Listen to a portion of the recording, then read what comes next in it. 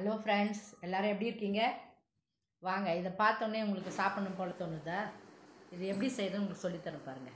பாருங்கள், சுண்டக்காய் நல்ல கழுவின சுண்டக்காய் ஒரு கப்பு. அதுக்கு தேவையானது எல்லாம் இருக்குது பாருங்கள். புளித்தண்ணி, தக்காளி, கொத்தமல்லி, கருவேப்பிலை, காஞ்ச மிளகாய் பாருங்கள். காஞ்ச மிளகாய் 2 எடுத்துங்க. பூண்டு உரிச்சது ஒரு 10 பல், தேவையான அளவு. நமக்கு அதிகம் கூட போட்டுக்கலாம். சின்ன வெங்காயம் கட் பண்ணது எல்லாம் எடுத்துக்கிட்டிங்களா? வானிலையில் பாருங்கள், எண்ணெய் காஞ்சதும் கடுகு போட்டுங்க. மற்ற உளுத்தம்பருப்பு, வெந்தயம், காஞ்ச மிளகாய் எல்லாம் போட்டு பொரியணும். அதோட பூண்டு போட்டுக்கோங்க. பூண்டு, கருவேப்பிலை எல்லாம் போட்டு நல்லா கலக்கணும். நல்லா வதக்கணும். அது பச்சை ஸ்மெல் போகிற வரையும் நல்லா வதக்குங்க. அதோட கட் பண்ணி வச்சு சின்ன வெங்காயத்தை போட்டுக்கோங்க. சின்ன வெங்காயத்தை போட்டுட்டு நல்லா வதக்கணும். எவ்வளோ வதக்குறீங்களோ அவ்வளோ நல்லாயிருக்கும். நல்லா வதக்குங்க.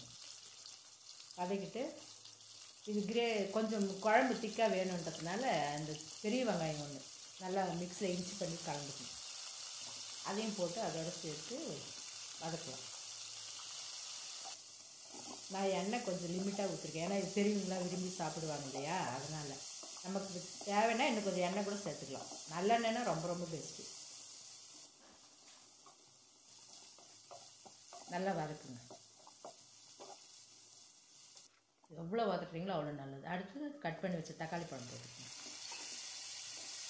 பொடியாக நறுக்குன்னா 2 தக்காளி பழம் போடுறது. ஒரு 5 பேர் சாப்பிட்ற மாதிரி வேணும்னா நல்ல பெரிய தக்காளி பழம் 2 கட் பண்ணி போட்டிங்கன்னா நல்லா டேஸ்ட்டாக இருக்கும். நாட்டு தக்காளி ரொம்ப நல்லது. ஏன்னா லேசாக புளிப்பு இருக்குங்க, அதுக்காக தான். இதில் நான் சுண்டைக்காயோட இன்னொரு இது சேர்க்க போகிறேன்.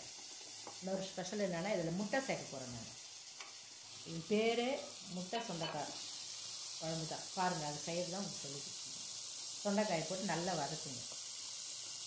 ஏன் முட்டை சேர்க்குறோம்னா குழந்தைங்க அப்போ தான் அந்த குழம்பையாவது விரும்பி சாப்பிடுவாங்க. அந்த முட்டையோடு சேர்த்து அதில் ஜூஸ் எல்லாம் இருக்கும் இல்லையா? அந்த ஜூஸோடு சேர்த்து முட்டையாவது சாப்பிட்டோம், அவங்களுக்கு உடம்புக்கு நல்லது அப்படின்றதுக்காக. முட்டையில் ஏகப்பட்ட சத்து இருக்குது, உங்களுக்கே தெரியும்.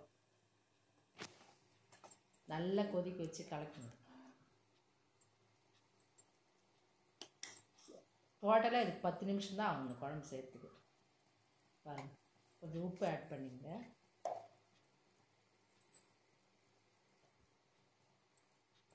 நல்லா கலக்கிட்டே இருங்க. நல்லா கொதிக்கும் போது அந்த காய் நல்லா வெந்துடும். நல்லா கலக்கிட்டே இருந்தீங்கன்னா நல்லா திக்னஸ் ஆகும். கொஞ்சம் திக்காக இருந்தாலும் நல்லா. இதுக்கு தேங்காய்லாம் நம்ம போட போகிறதில்ல.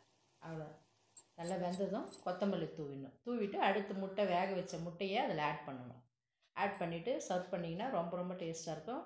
சாப்பிட்டு பாருங்கள், ரொம்ப சுவையாகவும் இருக்கும். இது செஞ்சு சாப்பிட்டு எப்படி இருக்குதுன்னு எனக்கு ஃபீட்பேக் சொல்லுங்கள். பாருங்கள், முட்டை சுண்டைக்காய் குழம்பு ரெடி ஆகிடுச்சு பாருங்கள். பார்க்கறதுக்கே எவ்வளோ அழகாக இருக்குது பாருங்கள். பார்த்தோன்னே சாப்பிட்ணுன்னு தோணுதில்லை உங்களுக்கு? பாருங்கள், இது செஞ்சு சாப்பிட்டு எப்படி இருக்குதுன்னு எனக்கு ஃபீட்பேக் சொல்லுங்கள். உங்கள் ஃப்ரெண்ட்ஸுங்கிட்ட ஷேர் பண்ணிக்கோங்க. சப்ஸ்கிரைப் பண்ணுங்கள். ஏதாவது டவுட் இருந்தால் எனக்கு கமெண்ட்ஸ் சொல்லுங்கள்.